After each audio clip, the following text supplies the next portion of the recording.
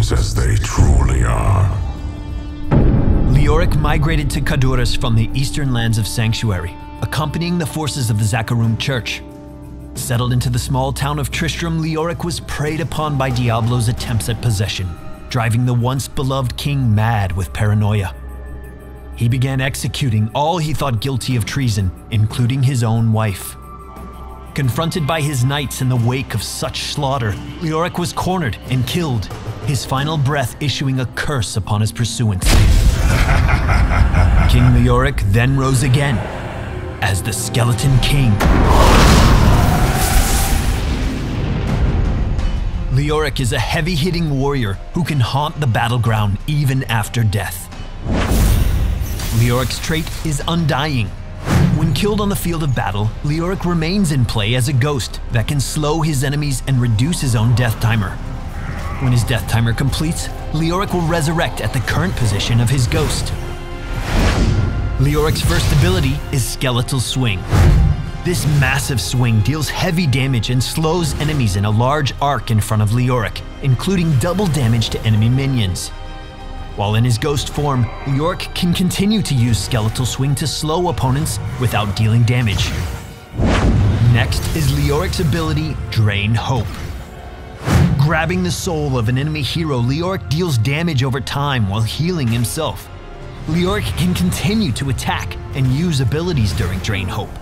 And in ghost form, Léoric can use this ability to lower his death timer. Léoric's final basic ability is Wraith Walk. Becoming unstoppable and leaving behind his body, Léoric can move around as a wraith for a short time. When this ability ends or is cancelled, Léoric's body snaps to the position of his wraith. Entomb is Léoric's first heroic option.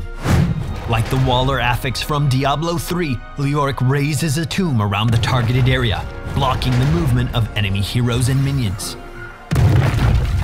Lastly is Léoric's option, March of the Black King. Parading in a straight line and swinging wildly, Léoric damages anything in his path while also healing himself for every enemy hero he hits. Léoric's skills and trait allow him to excel at controlling the space around him. Be sure to make the most of Léoric's ability to contribute to a fight from beyond the grave. Slow a fleeing enemy. Save a teammate attempting to retreat.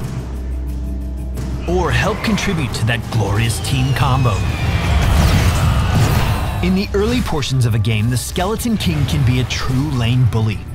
Skeletal Swing does massive amounts of damage to minion waves, while his trait and mobility allow for extremely aggressive play. Keep in mind, even though death does not completely take Léoric out of play, it does reward opponents with full takedown experience. Léoric shines on battlegrounds with objectives that require controlling an area. For example, early game tributes on Cursed Hollow are a playground due to his ability to sustain and harass opposing heroes. After suffering a takedown, he is able to position himself to resurrect and help secure the tribute for his own team. March of the Black King excels at destroying groups of opponents who have low mobility and are clumped up. Be careful though, as enemies with high mobility can easily sidestep this heroic and punish Léoric if he starts swinging mindlessly. Entomb is an excellent option for securing takedowns. As enemy heroes attempt to flee from a teamfight, lock them down so your allies can easily land abilities. Timing and accuracy will be the keys to this heroic, so make sure you use it skillfully, or you might just end up dooming a teammate. I am the Skeleton King. Let the slaughter commence. Let us know in the comments if you have any great tips for how to get the most out of Léoric. We look forward to seeing what players can do with this undying warrior. Be sure to subscribe here on YouTube and follow us around the web for all current news about Heroes of the Storm. We'll see you in the Nexus.